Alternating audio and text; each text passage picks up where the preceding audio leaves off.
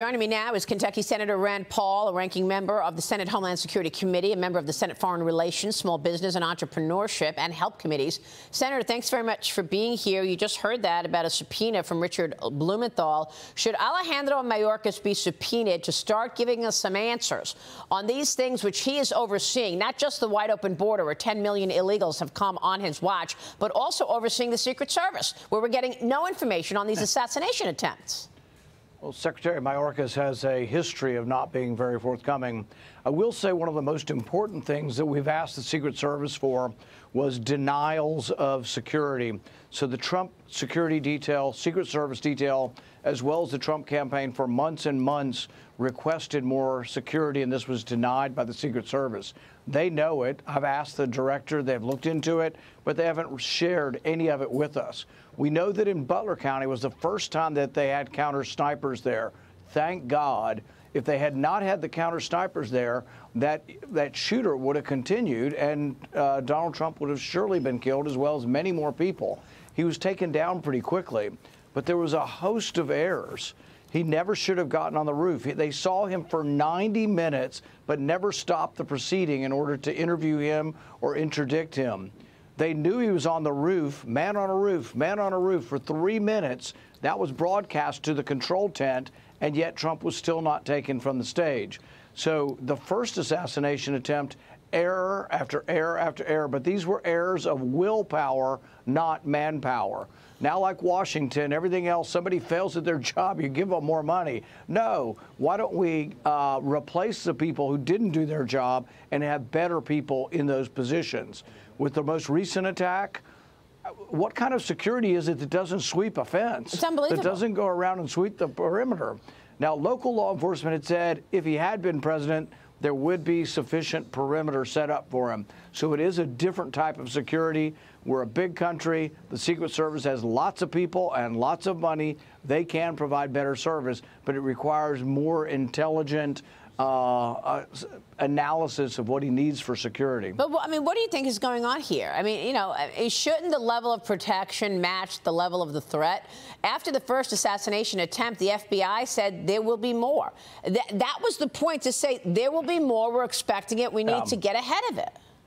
Yeah, without question, with 2 assassination attempts within about a 2-month period, he needs more protection. Something bad is going to happen. But what we also have to have is a discussion in our country where networks like CNN and MSNBC are daily saying that he is a danger to democracy and someone has to do something about it. These left-wing networks aren't saying he has bad policy. Hillary Clinton wasn't saying he had bad policy. She's saying he's a danger. The implication is we won't be able to stop him through the election. We must stop him otherwise. And they are inciting every crazy or angry person in our country. And frankly, CNN and MSNBC need to tone down their rhetoric because they are part of the incitement to violence. Yeah, Hillary Clinton yesterday said she doesn't understand why the media can't get on this narrative. It's a consistent narrative that Trump is a threat. This from the woman who lied and made up a story that Trump colluded with Russia back in 2016 and actually paid for a Steele dossier to come up with just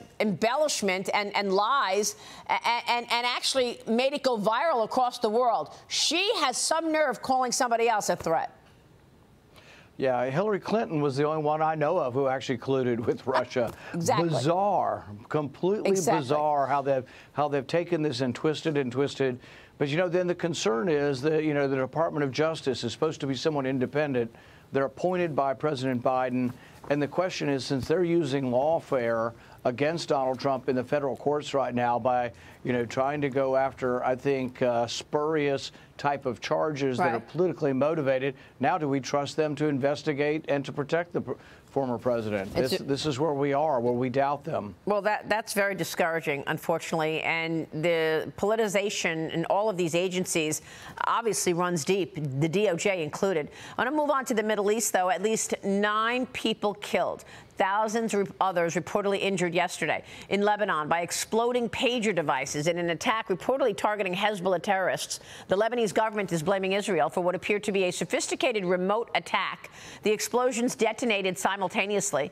Israeli officials declining to comment. Hezbollah members began carrying pagers instead of strictly using cell phones over concerns that the Israeli government could track their phones. Senator, your thoughts on where we are in all of these wars right now and what this administration has been advising Israel to do about the attacks on Israel?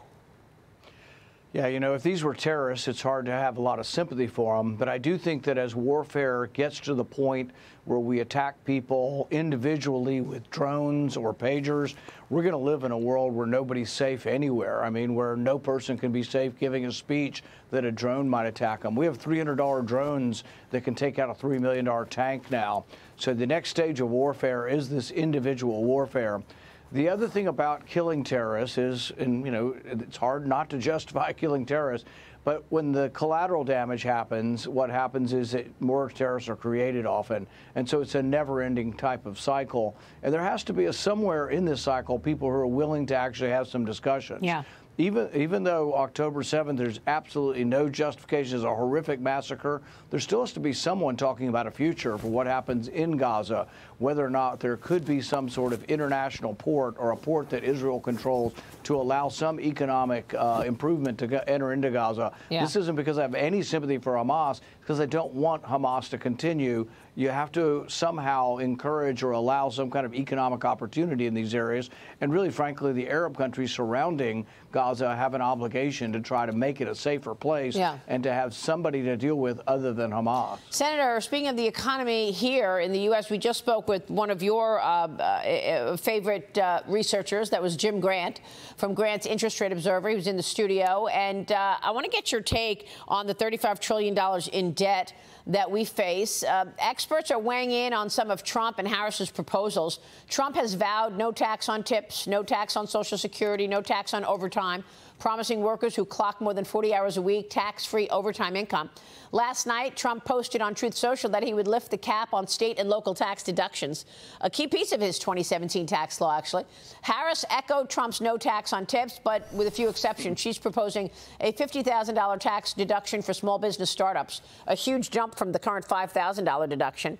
The Tax Foundation says Harris's small business breaks would be drowned out by all of her plans to raise taxes. She wants higher taxes on corporate income, higher taxes on capital gains. She wants to put a 25% unrealized tax in for unrealized gains there, as you know. Senator, how do you size up these two economic plans?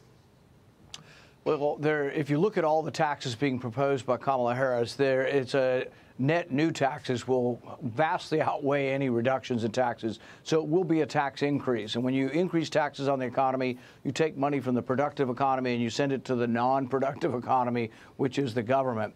Now, neither party is really talking much about spending, though.